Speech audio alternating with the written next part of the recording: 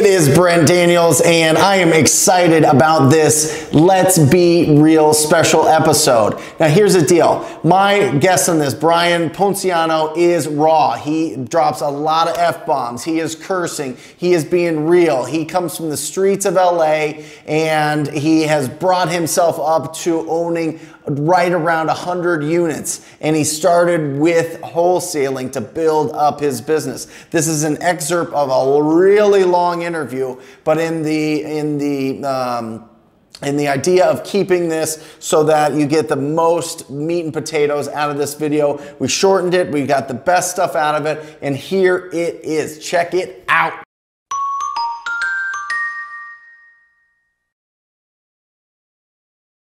Let's get meat and potatoes. Yes. So you started out door knocking and finding wholesale, right? And then you started flipping. That is correct. Right? You and Chris. No, separately. So initially, I started off wholesaling, as I mentioned, with that first investor. Yep.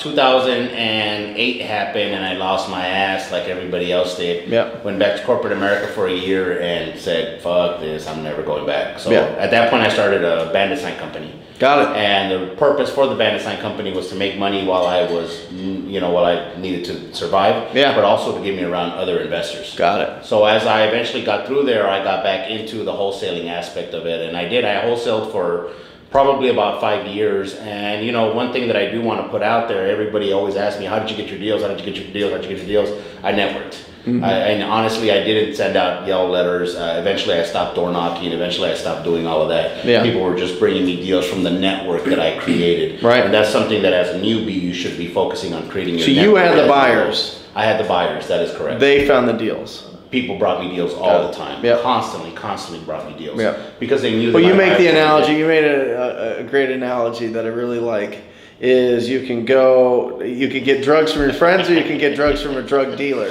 That is correct. Because of growing up in the hood, right? I said you can either get drugs from a drug user or you can get drugs from a drug dealer. And a drug user in this analogy would be the homeowner. Right. This is somebody that only has a very limited amount of the substance that you want. What I did is I networked with other drug dealers, which in this case was other people that were in the industry. Right. So it could have been other wholesalers. Yep. It could have been other buyers. It could have been agents. It could have been lawyers. It could have been other people that are surrounded with real estate. Yeah. That even other wholesalers. There was times where I would call them up, be like, "Hey man, what you got? Blah blah blah. Oh, I just locked up this one deal. I didn't even get a chance to do anything.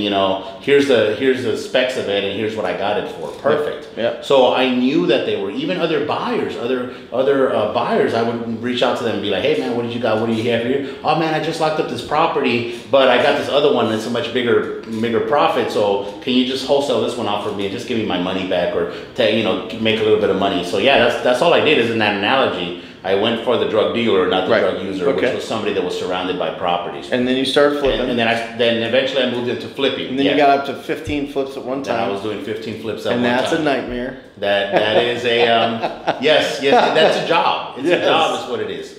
It's a very high paying job. It's a very rewarding job. You're able to create all these things for all these people. My title companies, my contract people, everybody that worked for my contractor, everybody that wasn't involved with it, my lenders, my private money lenders, everybody got paid. Everybody was making money, and I was adding a lot of value to it. But it was a lot of moving parts. Right. And eventually, you got to be careful what you wish for. A lot of times we don't know what you don't know, and when you're first getting started, you're like, "I want to be flipping 20 houses at one time." Of course. Motherfucker, be careful what you wish for. Right. Now, mind you, I had a business system. So everything that I did was, my time was very little needed in each one of the units, meaning that I saw the property once, so it took about half an hour or so. I walked through the property, that's fine.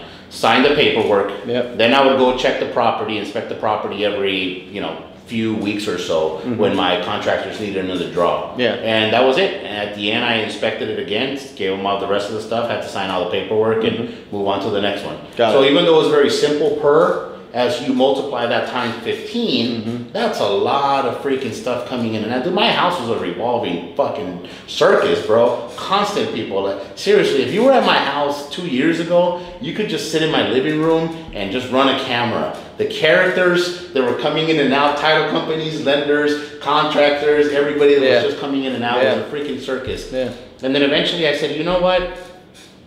This is not doing anything for me in the long run. This is good and I'm making money right now, but I'm only making money right now. This doesn't help me or my kids further down the line. And I realized that I kept on running in the hamster wheel that you called it earlier. If I don't have the next deal, I don't know what to do. You know, I locked up quite a bit of money from private investors that I was paying them an interest rate on. So if I wasn't flipping properties, I was paying them interest with not making any money, and that just wasn't good business. So it forced me to continue to, and eventually I was like, man, I feel like I'm juggling plates, and I feel that at some point, if any of this momentum shifts, all of these plates are going to come crashing down at once, not just one at a time, but the whole thing crumbling at once. I don't like that. So I started talking to mentors, and I started talking to other people that were kind of had those situations, and they all led me back into buying and holding. You know, and I run a show, which we're going to have you on our show here. It's Flipping Fridays, and one of the taglines that we have with Chris at the end when we sign off is, you want to make sure you flip for cash, but you also want to make sure you hold for wealth. Because you're flipping, whether you're flipping a contract, flip for cash, hold for wealth. Flip for cash, hold for wealth. So whether you're flipping a contract as a wholesaler, whether you're flipping a property as a fix and flipper, you're constantly flipping for money, but you need to start holding some of these things for long-term wealth. So eventually I bought my first single family house here, then I bought my second single family house, and then I was like, you know what, I don't like doing this onesie twosie stuff. This is taking way too long. How can I speed up this process, right? And at that point, my good friend Corey Peterson was getting into multifamily, and me and him had built an awesome relationship because we met through our bandit signs, which once again goes back to creating that network. And he was like, oh bro, check this out, man, let me teach you the stuff that I'm doing, let me teach you how this is going to me. I used to be the fix and flip guy just like you, let me show you the new way. And when he did, it just opened up my eyes to just the possibilities out there. And I went to the seminar by this guy named Marco Kozlowski, and he said something that changed my life. He said, why are you going to bust your ass off to get a $10,000 check where you can bust your ass off and get a $10,000 a month? And I was like, that makes a whole lot more sense. You know, I'm able to work once, and yes, it's a harder level of work. Yes, it's a higher level of sophistication. Yes, it's a higher level of money. Yes, it's a longer term play. But man, if I get this, it's going to put me in a whole different area. So instead of going 1, 2, 3, 4, 5, 6, 7, like right now I'm about to close on a deal here at the end of the month, which is going to put me at about 100 units. 100 units? Yeah, 100 units. It's going to be like, technically it's like 97, 98 or some shit like that, right? That you own, control, what is it, like? You have ownership? All of the above, 100 units. 100 units. So you go from gangbang in LA to selling things door to door at companies, just cold sales, selling all gizmos and gadgets straight from China, to door knocking for deals, wholesaling, right? To getting, now, wholesaling was kind of give you your nest egg or no?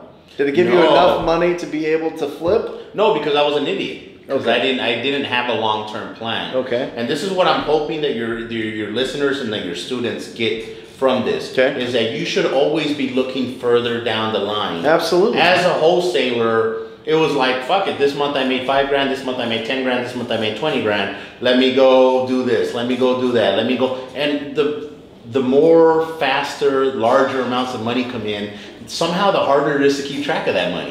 You know, you're just like, it don't even matter. So no, I wish, if I was smart enough, I would have been able to. Now, what wholesaling did for me though, was it built my reputation. So it allowed me to learn what a real deal was versus a crappy deal. Because had I had money, huge. Had I had money or access to money, when I first started, I would have bought a bunch of deals that were not even. That's the learning curve in this business. Deal or no deal, and how big of a deal is it?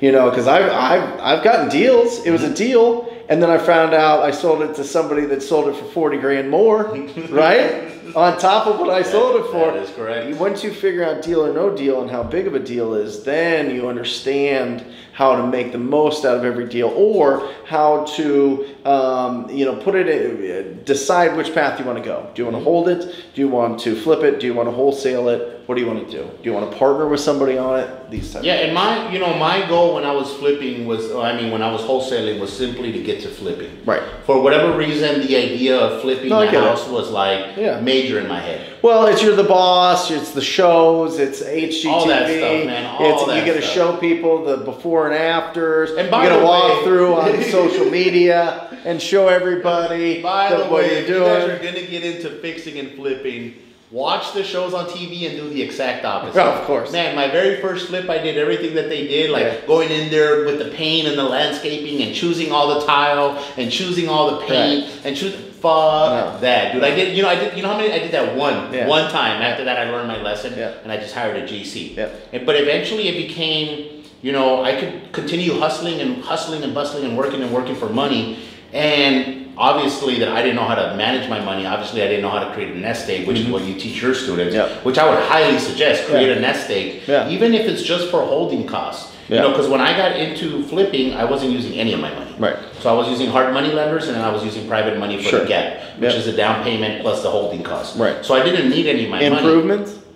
Did they pay improvements? So they put just to explain to everybody that's not sure, he would get somebody that was a money partner to put the down payment to pay for any kind of holding costs that you had, which is typically what you have to pay, the interest you have to pay to the private money lender, and then also the repair and fix-up costs. So he had somebody cover that, and then he would find the deal, he would manage the deal, he would sell the deal, and you'd split it. What was the split? Actually, I would just pay them a percentage. You would pay them interest on their money? I would just pay them interest on my money.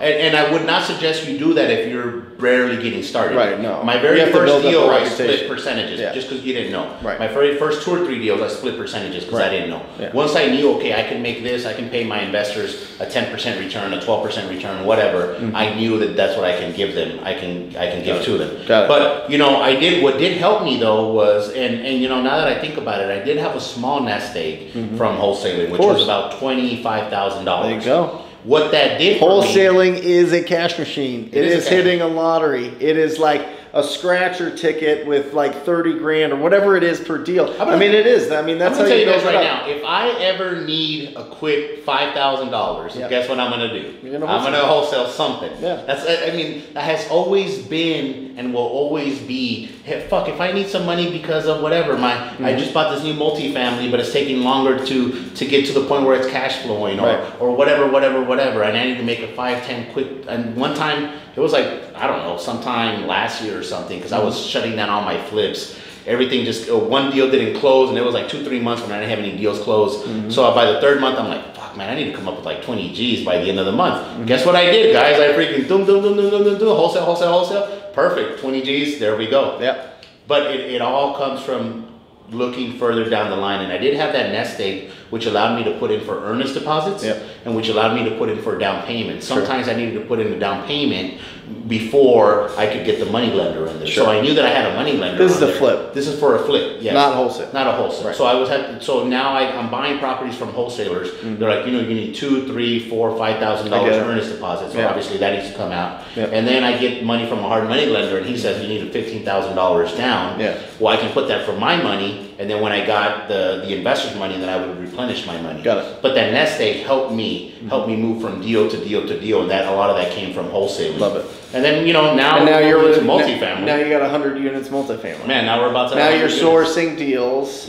You're getting people bringing you deals. You've got people that are coming to you with money to invest with you because you find these deals, and because when you buy them and you get them all fixed up and you put the tenants in them, all of a sudden now they're worth significantly more. Right? And then they get refied out of their property, they get their money back, their principal back, and then they can do it again. They can. I'm looking to do that with my first one. So my very first apartment complex deal, I got seller financing from the seller. I talked to a good friend of mine. I said, hey, I need X amount of money. Here's what I'm willing to do for you, and we're going to split the profits. And with that particular guy, I gave him percentage of ownership. Sure. Nonetheless, though, we've got to the point now where here within the next few months, I'm going to be able to refinance his original money out. I'm going to be able to refinance from the loan that we got seller financing to a long-term loan, and then we'll be cash flowing even more than we're currently cash flowing right now. Now, when you get traditional financing on these units, are they just, are they just looking at the asset and lending on the asset? It's called asset-based lending. Right. Which is something that... So they're not looking at your personal credit score and how much money you have in the bank and all these things. Nope. They're looking at what is this property producing income-wise? What is it worth if it were to be resold, right? And then they do an appraisal and they give you a percentage and of the that. value on multifamily is worth on the actual income coming in. So it's not as your NOI or net operating income. And what that does for us is that allows us to do force appreciation. So I don't give a fuck what my neighbor sold his property for. I'm selling it at this price because this is how much money it brings. And every single market has a different cap rate that they based off. Most of the stuff that I do is in smaller towns, which means that we have about a 10 cap. So to make numbers easy for people, if my property's bringing $100,000 NOI at the end of the year, meaning that after all the money that it makes minus all the expenses, we're having in $100,000. At a 10 cap, my property's worth $1 million. Got it. So for every dollar that I save, for every dollar that I raise the rents or whatever, I'm now raising $10 worth of value on my property based on the rehab amount. And what makes it even better is that it creates passive income. Because you have your friends and family and wife or whatever. I have my friends and family and stuff that I like to do and traveling and everything else. And you can't do that while you're working. But you can do that while you're building passive income. And that's what real wealth is. Not having a shit ton of money in the bank, but having money coming in every single month where you don't have to work, and having a tangible asset that you can one day sell or pass to your kids, your grandkids, or whatever the hell that is. Got it. Love it. That's the strategy. Wholesale. This is if you have nothing, and I get it. If people want to, most people don't. And even if you have something, I would suggest you start wholesaling. Wholesaling gives you the least amount of risk. Understand how to figure that out. I'm gonna skip. I've done it, but I don't like the next step, which is typically flipping. I think you can totally skip that, and you can start sourcing multifamily opportunities. And you can reach out to Brian, you can reach out to people around the country that have experience with this, and you can kind of get some guidance on how to put those together. Now, do you want to I would suggest real quick, just on the flipping side of it. I know you don't like the flipping, but to me, flipping was my first step into raising private money. There you go. So wholesale, flip, raise private money. Get into and if you're doing the flipping, don't get stuck for flipping for the profits. Do it to learn how to raise private money and how to get your investors flow again and learn how to make an investment. I love that. You can scale it up to multifamily. Come on, awesome, brother. I love it. I love it. So, how do people get a hold of you? How do people that see this that are interested in maybe investing get a hold of you? Well, you can reach out to me at Instagram at Cashflow Creator. My Facebook is right at the 5,000 people, so you can search for me on there, but find me on Instagram at Cashflow Creator. If you guys like this content, make sure that you follow me and my business partner at AZ Flip Guys. And if you're on Facebook, facebook.com/AZ Flip Guys, where we do a show every single Friday called Flipping Friday, and we're gonna have our good buddy here, Brent, on the next show. But we have literally covered every single topic, from starting, door knocking, wholesaling, raising money, private money, hard money. Shit, my last 2 multifamily deals, I literally whooped out the whiteboard and knocked out exactly what we're paying, how we're raising, what we're giving to our investors, how much money we're looking to make, what those percentages and splits are looking like for anybody that has any interest in there. But if you're interested in investing in multifamily, give me a call because we got a lot of deals out there, man. We got a lot of deals out there. Awesome.